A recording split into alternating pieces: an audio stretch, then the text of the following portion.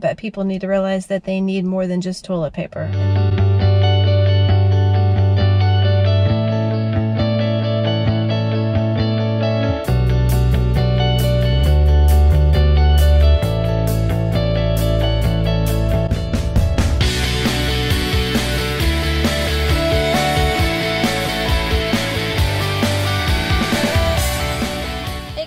Tammy here with Along for the Ride, and I am at Walmart.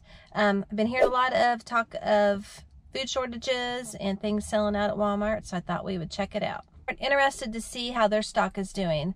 Went to Sam's Club and they were completely sold out of toilet paper and paper towels, but nothing else, which was kind of fishy. So be interesting to see how my local Walmart is.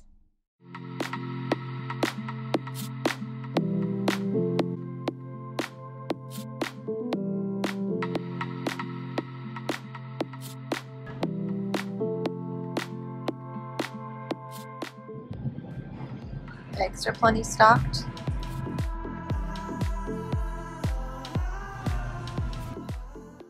Vitamins seem to be pretty well stocked still.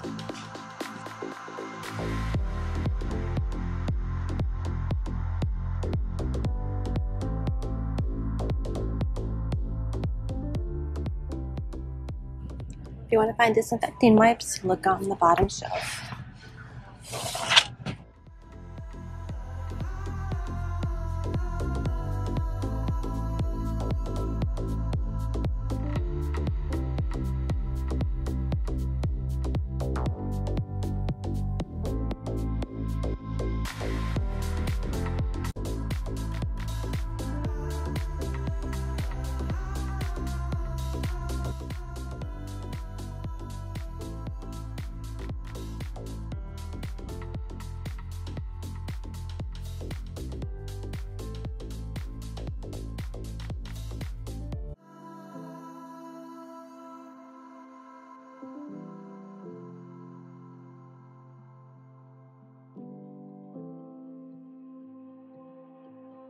Alright guys, well that was definitely interesting.